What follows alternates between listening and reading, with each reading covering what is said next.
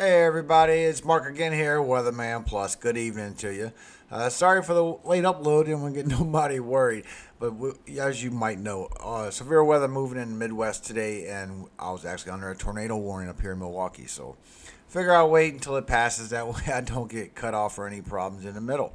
But it is a blessing because we just got our update as of 6 p.m. Central, 7 Eastern.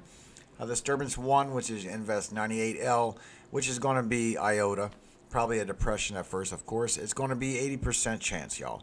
It is a tropical wave located over the Eastern Caribbean Sea. It is progressing through. It is starting up below Puerto Rico, and God bless y'all over there. I know y'all going to be starting getting some heavy rainfall from the beginning of it. Now, Iota is a tropical storm, of course. It's 60 miles per hour. It is moving north at 7 miles per hour. Its pressure's down to 989, and Theta is Tropical Storm Theta, 70 miles per hour. It might even get a hurricane under its name. We'll see, but from what I can tell, it turns and curves before it even goes anywhere near Portugal. Now, as far as the NOAA, what they have for y'all is they show that it's a tropical storm and all the way until landfall, maybe in the Florida Panhandle, but that's where the center location is going to be. All the weather is going to be in Florida. You do have a tropical storm warning in the Keys because it's going to be pretty much coming in hot and then cooling down and slowing down as it comes closer. But you are in a tropical storm watch for western Florida because the winds literally will be tropical storm force. It'll be at least 39 miles per hour. Now, here's your area of probability of who's going to get tropical storm force winds. It's not a big probability. It is going to be downgrading quickly, even though a couple models do show that it might not. But I will go over that with you so you can see everything. Now, as far as the 10-meter winds from the Euro, I'm going to show you Euro and I'm going to show you GFS. And this is showing that you're not getting much winds at all. That's impact winds. That's just 12 to 14 knots. We're talking 20 miles per hour winds in the 20s, and this is according to the Euro. And as you can tell, the center goes over the Florida Panhandle, then starts moving a little bit west, and all the damage was already done because they don't have any more power with it. So all the rain and all the wind is going to be pretty much over Florida. Now, if you look at the next 5 days, you can see who gets what as far as the wind gusts from this thing, and you can see the wind gust gets about 30 to 34 miles per hour right in the Tampa, Cape Coral, all in this section right here. But the highest I've seen was 34. And then as it gets towards the Florida Panhandle, it could get up another intense moment. I see one of 38 miles per hour, and that's about the highest I do see as far as the wind gust goes. It don't seem like it's going to be a lot going on, guys. It's just a few intense moments, so just bear with it. Now, as far as the full forecast, this is what the area is going to get as far as maximum wind gusts for the next few days. And the highest, like I said, is right here at 38 miles per hour, and that's wind gusts. Now, if you go and look at the precipitation that you're going to get from this rain for the next 4 days, you will see that the heaviest part is in northern Florida. It is in the Florida Keys. It's not showing that it is in the Tampa area like the GFS is showing. It was showing it would be right above Apalachicola, pretty much west of Tallahassee and east of Tallahassee. It's supposed to get heavy rainfall. And if you look in the purple, you'll see that's up to 11 inches in some spots. That 5 you see is that white and that brown area. But that purple can get up to 10, even up to 13 inches. It depends. It says the highest is 12 inches. So we'll see. But in this area, beware. You could get some flash flooding if the Euro is correct on this. Now, if you look at the total precipitation, zoom in on where you're going to get the impacts, you can see where the heaviest is going to be. And you can see for the next 5 days, it is going to be 12 inches of rainfall in this area. Surrounding that will be somewhere around 10 to 11 inches. But still, that's a lot of rainfall. Now, if you look at the cyclones and see exactly what they're saying for probability, one showing that the most probability path, the blue one, is the center of location of the low pressure. We'll go over the Florida Panhandle, but all the impacts, like I said, is going to be on the east side of the storm. So it will be over Florida. Now, if you notice, one's just zooming way out and going straight out. That's coamps. Coamps is showing that it'll just lawnmower right on through, and it'll show a little bit more intensity. We'll go that with you. Now, this is the 10-meter winds, destructive winds, according to the GFS. And the GFS shows that it does come close, but the main impact of the most destructive winds will not be on land. All I'm showing that you're going to get is anywhere from 20 to 24 knot winds. So we're talking 30 miles per hour winds. It's not going to be destructive, guys. Now, as far as the wind gusts, as you can tell according to GFS, the wind gust does get up a little bit more. It does get closer, and it looks like it is the Tampa area, but it always stretches down all the way down to Cape Coral. It's all the way from down here all the way to northern Florida, where the most wind gust is going to be impacting during this landfall, if you want to call it a landfall. Now, here it is from Tampa, so you can see exactly what the wind gust will be. As you can see, the color palette, 34 knot wind stretch all the way out, almost to Sebring, goes way out into the center of Florida. But the most heaviest part will be 42 to 46 knots. Will be around on the edge of Tampa. So be aware when this thing does move through. According to the GFS, it will be some winds that will move through it, but it will be quickly, and it will be over, and it shouldn't be too damaging. Maybe some power outages, pockets of that. Now, as far as the total precipitation, according to the GFS, since the track is showing different, it does show you do have some periods of 3 inches. Cape Coral, you get 3 inches, and Tampa, the edge of Tampa, right below you, looks like it'd be a little over 2 inches. So it looks like Cape Coral will be getting the impact since it is doing a counterclockwise motion, and all the rain's going to be flooded in right there. Also, southern Florida, you see you do got a pocket of 1 to 2 inches that could happen, and y'all are already waterlogged, so anything right now really isn't good.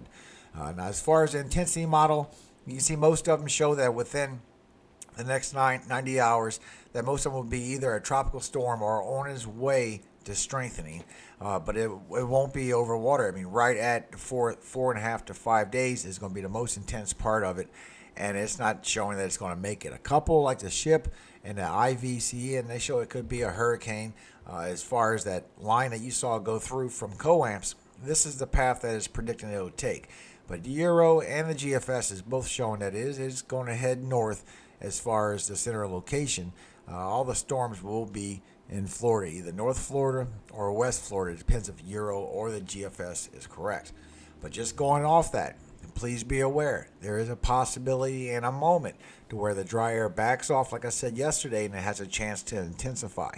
So just in case it does, be ready for a cat higher, and just be ready for a possible hurricane that could be possible as far as the winds. Now, if you look at it, this is the HMON. This is over on Tropical Tidbits. You can see that it does get pretty powerful as far as the 10-meter winds goes. And it gets all the way up to 78 knots of winds, and this is the most powerful right here. But it does show that it will be a strong 978 millibar system as it moves in towards western Florida. So it could be a little more winds. It could actually get up to 50 miles an hour winds as it breaks down. So just be aware, just in case the HMON is correct. Make sure we keep everything in order that we know what's going to go on. Now, as you know that we do have our other systems that will be popping through. This is our area to be looking at. This is what we're dealing with right now. We do have something popping up soon around the 15th, and then from the 17th to the 21st, it's going to be a thing. And we got to figure out what this is, because I show that there is a pretty big mess in there. Plus, we have one late November, and we still got the ones in December. So we have a while before we get through this. Now, if I go through the GEFS, you can see exactly all the precipitation that goes over Florida within the next 48 to 60 hours, and it just gets all the rainfall, and then the dry air pushes it out.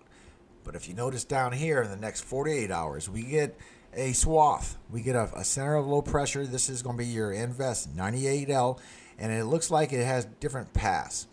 So if you look at this path, this is GEFS. It shows that it goes right on by, right below Jamaica. In Jamaica, you look like you'll be in some light rains, anywhere from 2 to 3 inches, and this is every 6 hours, 2 to 3 inches. Okay, so it could be adding up to you, but it will pass by you, and it won't be staying long, and I don't see any landfall so far. However, I do show that we do have some problems as far as being close, because the models don't agree with each other, so I will stay on track and let you know what's going on with that. But once again, you can see Puerto Rico is getting heavy rainfall. They will be coming. I'm showing within 6 to 12 hours mark, you're going to be in some rain, man. So please be aware down there. Now, as it passes by lower Jamaica and it passes to the Western Caribbean, it makes a sudden turn to the south. It's the pressure from the dry air, a dominant high comes through, and it pushes it towards Honduras. So it's possible that this could be going towards Honduras or Nicaragua. It all depends. I know it's going to be Central America. I did show that it was Belize. I did show it was a Cancun before in some models, and it's still showing that as well in the members. But as you can see, it looks like they get all the impact from this rain if this shows true according to the GEFS, and that's the last thing that these guys need. Now, if you look at this GFS V16 parallel, it had always been showing the intensity, but if you watch it down here on the bottom right, and this is 5 days away, just so you know, 5, and then now we're moving to 6 days, and then a week away, this intensifies, and then it makes a sudden turn to the north. It gets real close to Jamaica, but it goes towards Dominican Republic as a hurricane, and you can see it intensified pretty greatly. It went down to 952. That is a powerful hurricane, guys, if this model still shows true. And then it goes right over within the next 10 days over Dominican Republic. So God bless you guys. I hope that this does not happen. It's just what I'm showing in the models for you. That's model run information only. Now, if you look at all the members, you can see in 72 hours, it does start festering up. You can see it right here below Jamaica, between Jamaica and Dominican Republic. It does start popping up, but then we have different outcomes. Like you can see, it does show Jamaica. I know it's small to see, but it does show that it's right below you as it passes by. And a lot of these members do not show that any kind of landfall for Jamaica. It does get close, so I will find out what your winds and your rain will be from that. But so far, I'm not showing you any kind of landfall. But if you look at it and you see when you go all the way to 10 days that it had different outcomes. Sorry. You have some that shows that it goes towards Belize and the Central America, some that goes towards Honduras and Nicaragua. And you see right here, this one was Belize as well. This one was Cancun. This one goes closer towards the islands. But then this one up here still shows what has been showing for 2 weeks, that it gets into the Gulf of Mexico and it becomes an issue. And once again, for Louisiana, Mississippi, Alabama. So we'll see how true that is. I mean, it's been showing that for quite some time now. I have a big update I want to do in the morning, so please make sure you subscribe, hit that button, because it's a video you're not going to miss. So let me bless you guys tonight. I hope you all have a blessed night. And as you know, we need to keep our mind in order, so God bless you. I hope you had a great day. The second epistle of John. The elder unto the elect lady and her children, whom I love in the truth, and not I only, but also all they that have known the truth, for the truth's sake which dwelleth in us, and shall be with us forever. Grace be with you, mercy and peace, from God the Father, and from the Lord Jesus Christ, the Son of the Father, in truth and love. I rejoice greatly that I found of thy children walking in truth, as we have received a commandment from the Father. And now I beseech thee, lady, not as though I wrote a new commandment unto thee, but that which we had from the beginning, that we love one another. And this is love, that we walk after his commandments. This is the commandment, that as ye have heard from the beginning, ye should walk in it. For many deceivers are entered into the world, who confess not that Jesus Christ is come in the flesh.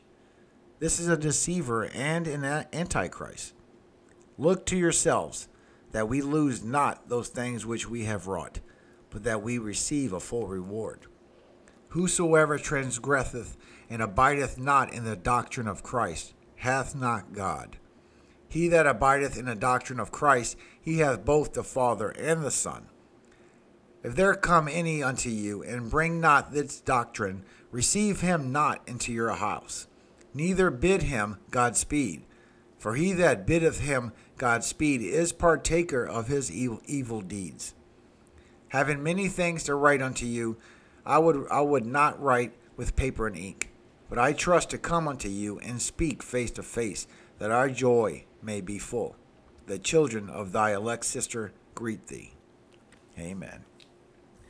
God bless you all tonight. I hope you have a great night. And remember, if any doctrine does not put Jesus Christ on a pedestal as the Almighty God, as our Savior, do not listen to him. all glory does go to God. Amen.